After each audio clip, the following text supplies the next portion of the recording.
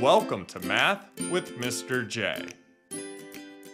In this video, I'm going to cover how to find the slope and y-intercept from slope-intercept form. We will go through some examples together here, and then I'll give you some practice problems that you can try on your own. Now remember, slope-intercept form is a way to write the equation of a line. So we can write and graph equations of lines using this form. Slope-intercept form is right here. We have y equals mx plus b. Although this may look confusing at first, once we understand what the letters we are looking at represent, this will become much more clear. We're going to start by focusing on two of the letters, m and b.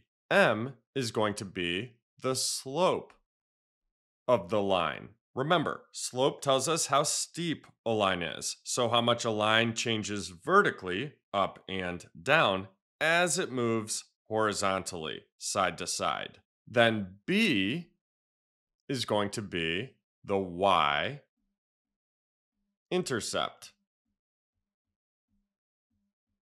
The y-intercept is where the line crosses the y-axis. So M is the slope and B is the y-intercept. And that's why we call this slope-intercept form.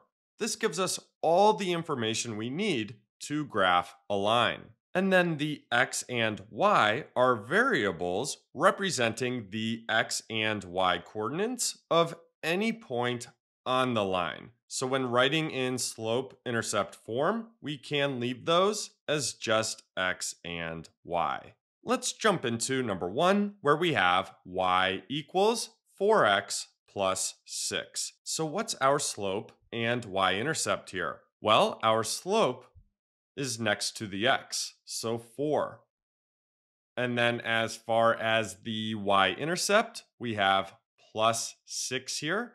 So the y-intercept is 6, a positive 6. And that's our slope and y-intercept. Let's move on to number 2, where we have negative 3/5 x minus 10. Our slope is negative 3/5. And then for our y-intercept, we don't have plus b here. We don't have plus our y-intercept. Well, we're actually working with a negative y-intercept here. So we have subtraction.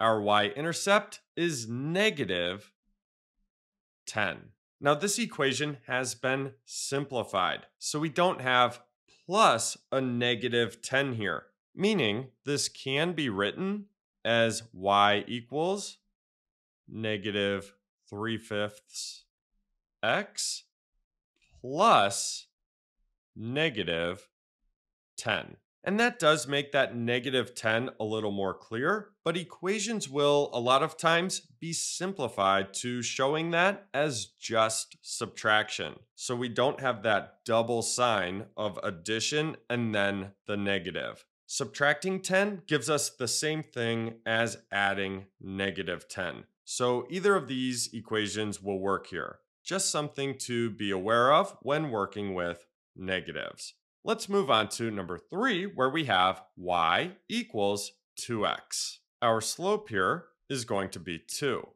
But what about the y-intercept? We only have 2x here. Well, let me rewrite this as y equals 2x plus 0. Our y-intercept is 0 here.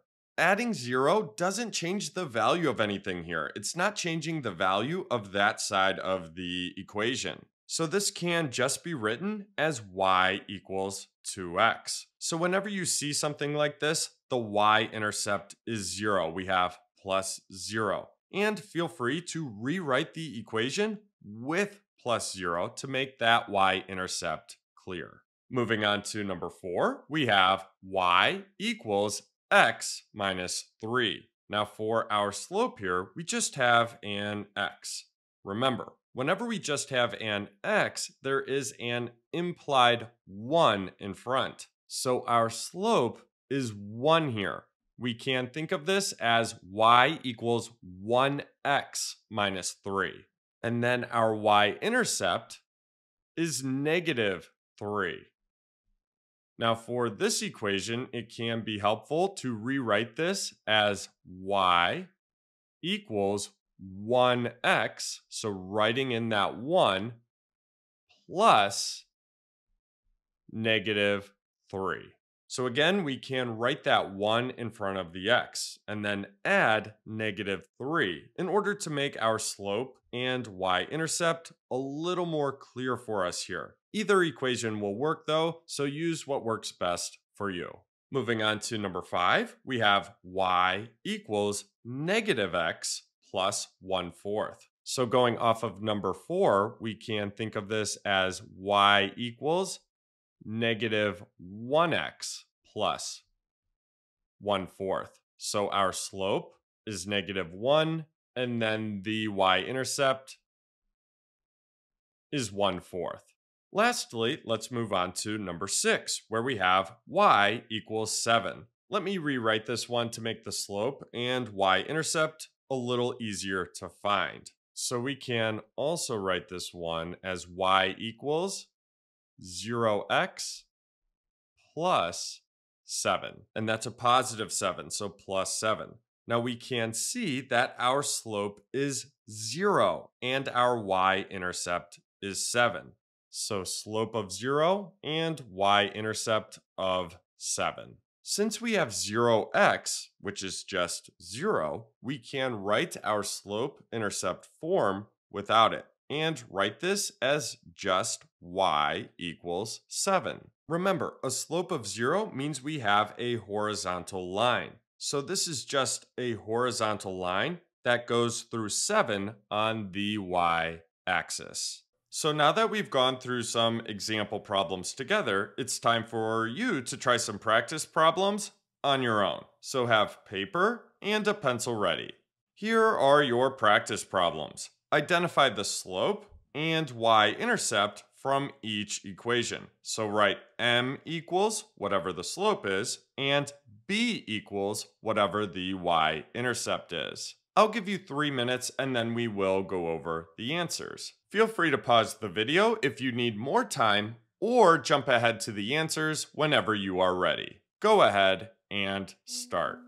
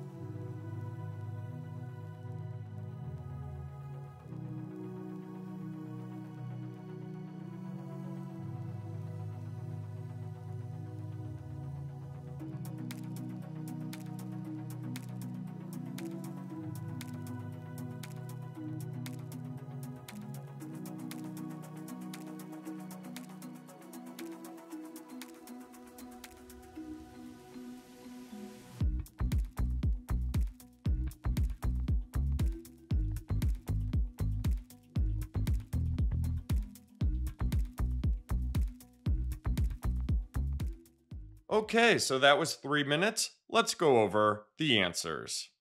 So here are our answers. For number 1, the slope is -2. The y-intercept is 8. For number 2, the slope is 1. The y-intercept is 15. For number 3, the slope is 4/5 and the y-intercept is 0. Moving on to number 4, the slope is 1/2 and the y-intercept is -3. For number 5, the slope is 0 and the y-intercept is 4. And then lastly, for number 6, the slope is -1 and the y-intercept is -7. So there you have it. There's how to find the slope and y-intercept from slope-intercept form. I hope that helped. Thanks so much for watching. Until next time, peace.